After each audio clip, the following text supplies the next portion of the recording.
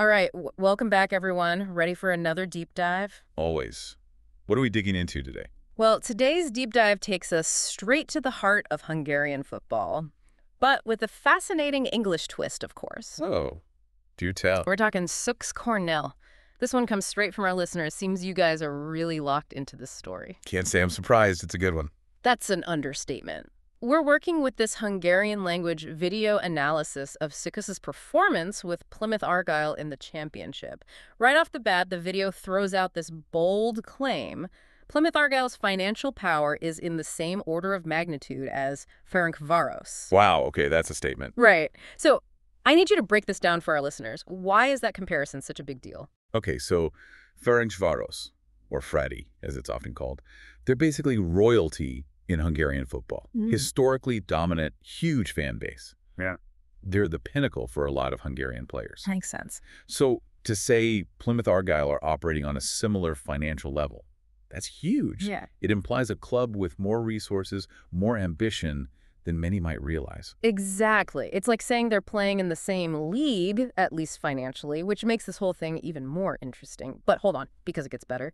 The video then says that before heading to England, Szűcs was playing for Dioscar and couldn't even get a starting spot. Really? That's what I thought. So what's the deal with that? Fill us in. Well, the Oscar, they're a decent mid-table team in the Hungarian league, you know? Not exactly known for producing world-class talent. So you've got this player who's considered not good enough to start for a mid-table Hungarian side. And now suddenly he's a key player for a club with supposed Fradi-level money competing in one of the toughest leagues in the world.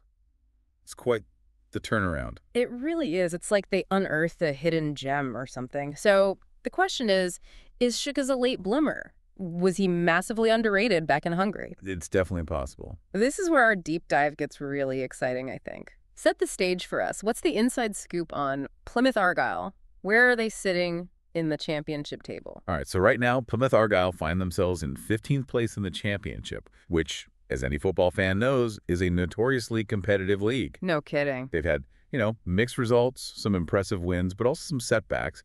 It's early in the season, though, so there's definitely room to climb that table. And Szűcs is right in the thick of it all, yeah. Oh, absolutely. Starting center back. It's a crucial position, especially in a league as physically demanding as the championship. And it's not just about making up the numbers. This video highlights that he's ranked as the 13th most valuable player on the team, according to Transfermarkt. Transfermarkt, reliable source. Right.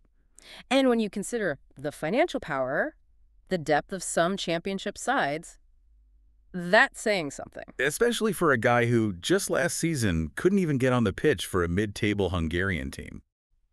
Okay, you've got my attention. This isn't just a player. This is a mystery unfolding before our very ears. So let's talk about his game. What's so special about Szűcs Kornél? What's got everyone buzzing? Well, what's really captivating is that the video paints him as this, quintessential modern defender. Okay, I like the sound of that. Let's unpack it.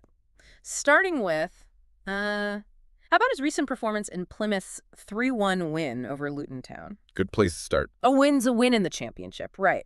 But I have a feeling not all wins are created equal. So give us some context. You're absolutely right. A win in this league, it's something to savor, that's for sure. It's so unpredictable, any team can upset the odds on any given day. All right. Luton Town, they're no pushovers. Solid team, well organized. So for Plymouth to beat them 3-1, that suggests a really dominant team performance. And the fact that Szűcs played the full 90 minutes, that shows how important he is to their defensive structure. Okay, so we're not dealing with some fluke here. This is a player who's integral to a team that's consistently grinding out results in one of the toughest leagues around. Yep. And remember, the video claims he's playing even better than that 13th most valuable ranking would suggest. So break it down for us. What's he actually doing on the pitch? What's got everyone so excited about Szűcs Kornél? Now we're getting to the good stuff. This is where the video really digs into the details of his game, and it paints a fascinating picture. We're talking about a defender who's not just physically gifted, but intelligent and adaptable too. All right, I'm all ears. Hit me with the highlights. Well, they use terms like excellent at holding the line and very aware of his positioning, which is obviously music to any coach's ears, but especially for a center back in Plymouth's system. Okay, so for those of us who haven't analyzed tactical formation since breakfast, break it down for us. What does holding the line even mean in the middle of a game? So imagine the defensive line is like this wall, right? It's constantly shifting, reacting to how the other team is moving. And if one brick is out of place, the whole structure is weak. Holding the line is all about staying perfectly in sync with the other defenders, with your depth, making sure you're moving together.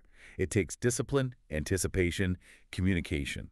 So it's more than just being big and strong and booting the ball away. Not that there's anything wrong with that, of course. Well, yeah, being physical definitely helps. But a defender who really gets tactics, that's invaluable, and it sounds like Szűcs has both. The video even praises his tackling as selfless, meaning he's not just going for the big, flashy plays, but thinking about the whole team. Okay, I like that. And then there's this intriguing comment about his passing, right? They say, gives beautiful, flat passes, and get this, even long passes of 20, 30 meters. I don't know, that doesn't strike me as your typical center back move. Exactly. This is where you see the modern center back really shining through. It's not enough to just stop the other team's attacks anymore. You've got to be able to start your own and do it precisely, with purpose. Those long, accurate passes that he can supposedly pull off, those can completely change a game. I'm picturing Szűcs here, launching the ball to a winger, tearing down the line, or finding that striker with the vision to hold up the play. Am I on the right track? Absolutely, you've got it. Those long passes from the back can be killer. You bypass all that midfield pressure, create a scoring chance in the blink of an eye, take the pressure off your own team all at once. It's high risk, high reward.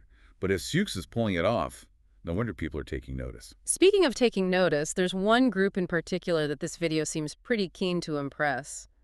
The Hungarian national team. It's almost like they're sending out a signal flare. Well, it is the question everyone's asking, isn't it? Could this be his ticket to the big leagues? Internationally speaking, it's exciting to think about, but it's a complicated situation. All right, well, enlighten us. What's the deal with the Hungarian national team's defense right now? Is there a Szűcs-shaped opening waiting to be filled? So it's a time of change for the Hungarian team right now. New coach, new philosophy, new vision. And the defense has been a big talking point, You've got some established players who maybe aren't at their peak anymore, but then this new generation's coming up. And where does Szűcs fit into all of this? That's the million-dollar question. If you just look at his form right now, you could definitely make a case for him. He's a consistent starter in a really tough league. He's composed. He's smart under pressure. But international football, that's another level entirely. The pace is faster, the pressure is higher, and you're often facing the best attackers in the world. It's a trial by fire, even for experienced pros. And let's not forget, it wasn't that long ago that this was a guy who couldn't even get a starting spot for Dioscure. To go from that to potentially knocking on the door of the national team, that's a crazy turnaround. It really is. I mean, this video even mentions him alongside names like Willy Orban, Attila Szalai, Loic Nego, established Hungarian defenders. Are we ready to put Szűcs in that category yet? I think we have to be realistic. It's just one video, Yeah. And it's focused on the positives, which is great. It's exciting, but let's not get ahead of ourselves. Orban, Szalai, Nego, these guys have played at the highest levels for their clubs in their country. They've had hundreds of appearances against world-class opposition. Szűcs is just starting out. True, true. But what a start it's been, from overlooked in Hungary to the cusp of international recognition. It's the kind of story you can't help but root for. So what does Szűcs need to do to really solidify his case for a call-up? What are the selectors looking for? Consistency, that's key. One great season in the championship is amazing, don't get me wrong, but to really get the attention of the national team, he needs to prove this is the new him. Keep improving week after week, maintain those high standards. That's how you go from potential to, okay, this guy's the real deal. The video definitely seems optimistic, and I gotta say, I'm starting to feel it too. It's that classic underdog story. And that's the beauty of football, right? Yeah. The possibility for the unexpected, the hidden talents, those against all odds stories. Szűcs Kornél's story has it all. It really does. And it's funny how quickly things can change in football, isn't it? One minute you're fighting for minutes, the next you're being talked about as a potential national team player. It says a lot about his character, though. Yeah. His dedication. He clearly loves a challenge, and when he gets an opportunity, he grabs it with both hands. And this is where I think our deep dive gets really interesting. Because it's not just about whether or not he gets that national team call-up, right? It's about his whole career, where this success can take him. Exactly. Every match he plays is like a job interview, The championship is full of talent, and the scouts from the bigger leagues are always watching. If he keeps playing like this, who knows what the future holds? So let's say, purely hypothetically, of course, that Szűcs keeps playing at this level, maybe even takes it up a notch. What's his ceiling? Are we talking Premier League, a regular spot on the Hungarian national team? I mean, it's definitely possible. The Premier League is the dream for a lot of championship players, and a big season can put you on the map. As for the Hungarian national team, it's tough to say. There are a lot of factors. His form, of course, but also who else is playing his position, what the coach is looking for. It's always changing. Which is what makes it so interesting. It's not just about watching a player develop. It's like we're seeing this whole story unfold, and we have no idea what's going to happen next. That's the beauty of football, right? Yeah. That's why we do these deep dives, the uncertainty, the possibility. Well said. Szűcs Kornél, from being overlooked in Hungary to maybe becoming a star. I don't know about you, but I'm excited to see what happens next. Me too. Who knows, maybe years from now, we'll look back at this deep dive and say, that's when we first saw something special. Now that's a thought. Thanks for joining us for this deep dive into the world of Hungarian football. Until next time, everyone.